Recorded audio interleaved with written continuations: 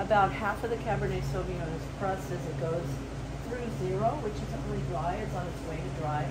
Zero on a hydrometer, because the hydrometer is calibrated for water and sugar.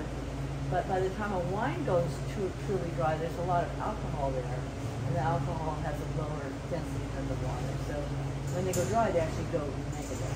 So as they're going through zero, I press about half of them, and then the other half I macerate, which I'm sure you all know what that means, but it's basically leaving the skins in contact with the skins after they go dry.